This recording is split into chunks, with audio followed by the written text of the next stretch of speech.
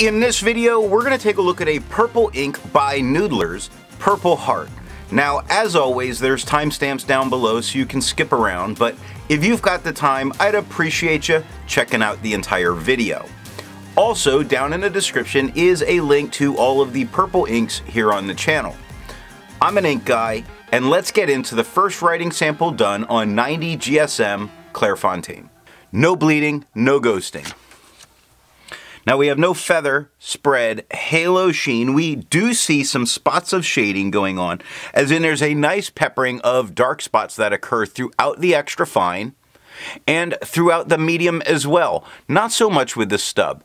They are all writing in the same tone, which is very nice that it's that consistent. The extra fine took 4 seconds to dry, and the medium took 7 seconds to dry.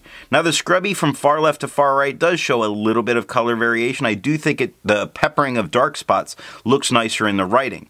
The smear test, you could recover if you smeared while you were writing. To have a range of experience with this ink, all of the writing samples are done with a Jinhao 159 with a 1.1 stub, a Jinhao X450 with a medium, and a Jinhao X750 with an extra fine. Then a Pilot Custom 912 with a music nib was inked up, used for a day, and used to take the notes for this video. The next writing sample is done on 52 GSM Tomoe River. We have no bleeding, no major ghosting. We have no feather, spread, halo sheen, no shade. The paper just gives it too much opportunity to level out as it's drying. We still get a very consistent tone. The extra fine took 10 seconds to dry, while the medium took 16 seconds to dry. The scrubby for both don't really show us any color variation. We don't get it in the writing. And there is a slim chance that you could recover if you smeared while you were writing. I agree with Vita. There's a lot to learn by doing multiple chromatographies.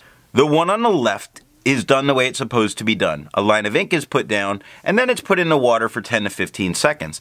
And we see this very nice red at the bottom. It's forming a line immediately, showing that it's going to have some permanence. It's pushing its way up, and then we get a very light blue.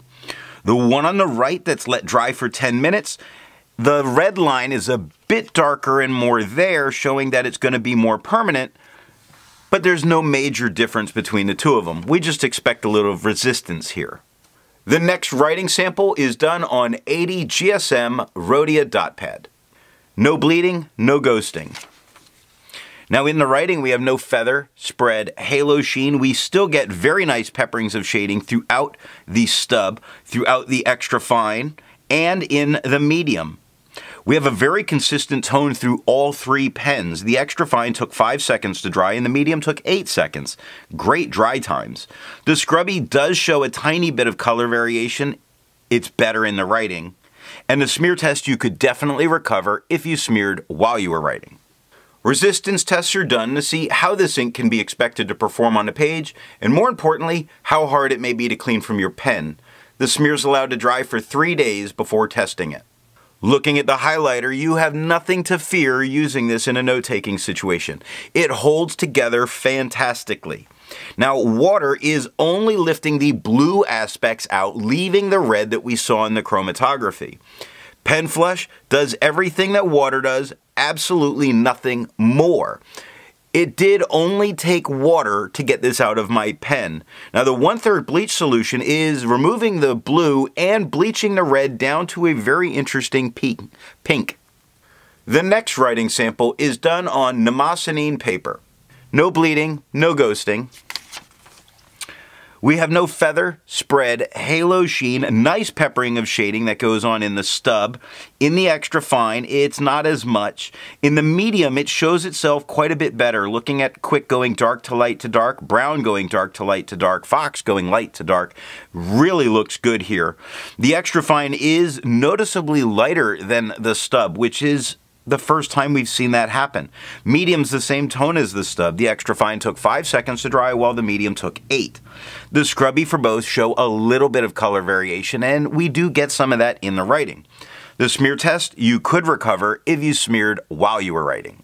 For the inks tested, the average viscosity was 2.5, and the realm of normal was 2.1 to 2.9. Noodler's Purple Heart had a viscosity of 3.02, making this a dry ink. If you're interested in how the viscosity tests and all that's done, there's a link to that video down in the description. The next writing sample is done on a memoranda pad, just like the one I would have used when I was in the Marines. No bleeding, no ghosting. Really good performance on what you would expect to be cheap paper. This memoranda pads, they are the unsung hero to me, and they're very inexpensive to get. We see no feather, no spread, no halo, no sheen, no shading in the medium, but we do get shading in the extra fine, which I was not expecting at all. It took 2 seconds to dry for the extra fine. The scrubby shows no color variation, but we are getting it up there. And the smear test you could definitely recover if you smeared while you were writing. For the inks tested, the average dry time was 17 seconds, and the realm of normal was 13 to 21 seconds. Noodler's Purple Heart had an average dry time of 9 seconds, so this is a fast drying ink. The last writing sample is done on 20-pound copy paper. Now we have a lot of very heavy bleed into the paper. It leads to a lot of show through. None of this touches the page underneath, so it doesn't corrupt that paper, but you can't use the back of the page if you needed to.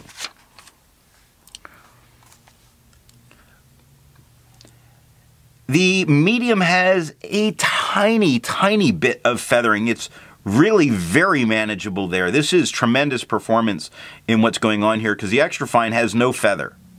The extra fine spreads to about a fine. The medium didn't spread at all. It has no halo, no sheen, no shade, 1 second to dry. Great on crappy paper here. The scrubby shows a tiny bit of color variation looking at far left to far right, but it doesn't come through in the writing. And you can't smear it, so you don't have to worry about that while you're writing. Instead of finding inks that look like Noodler's Purple Heart, I'd prefer to find an ink that complements its color on the page. I decided to go with a black ink from Colorverse, their Sunspot. Now, if you'd prefer a different complement color, then down in the description is links to that playlist. So what do I think of Noodler's Purple Heart? This can give a lot of tone variation by pen. We just weren't seeing a ton of it in the writing sample. It looked so consistent there. And they're all good ones when you get them. I like using this ink and would like to thank all the veterans out there and Goulet pens for making this ink possible. This particular review took quite a few efforts for me to do. Just thinking about some of my friends that have this very award, and it's not an easy thing on them. So what nib and pen give the best writing experience with this ink? A medium flow stub really puts down a nice tone and some good color variation within it. But so did a dry fine. I hope you got something out of this video, and in the next video, we're going to take a look at Sailor's Fuji Musumi. I was happy to make this review. Let's honor the ink that honors the men.